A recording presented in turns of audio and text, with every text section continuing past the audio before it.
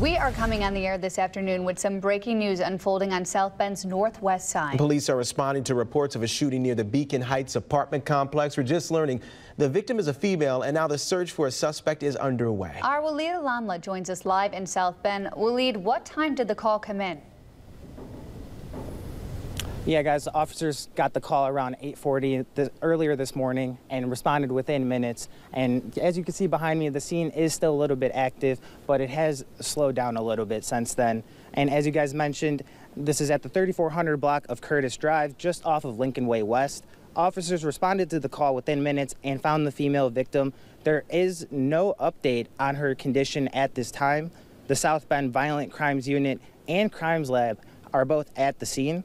And emotions were high earlier when I first arrived. Neighbors were out talking, chatting, and just looking around at the scene, seeing what was happening. And I was actually able to talk with a neighbor who is friends and knows the victim about what happened earlier here. She did not deserve this. This is not something that needed to be done to her, and she needs justice. She really does. And this is not fair to anybody, to any mother.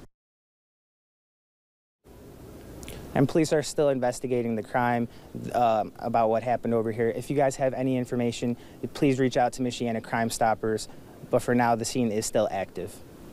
Okay, Willie, keep us posted. We know we're expecting a news release from police any moment now, so as soon as we get that, we'll update you on air and online, of course. Willie, thank you for that.